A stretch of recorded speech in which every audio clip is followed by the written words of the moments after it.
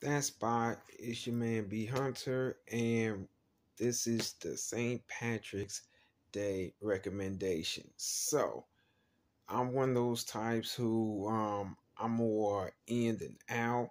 So if you want not to get into the bar scene like that, my recommendation, go ahead pick up either Guinness, or you can go ahead and get something a little bit lighter, which my personal favorite is Killian's Red. Yes, that's George Killian Irish Red beer, one of my personal favorites.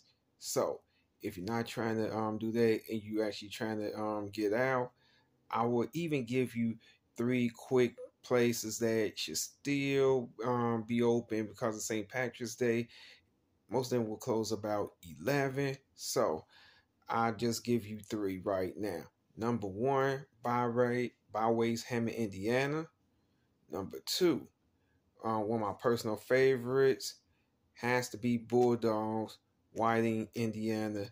And last but not least, it must be the only other place on the list, Monsters, Indiana's own. Has to be Three Floyds Microbrewery.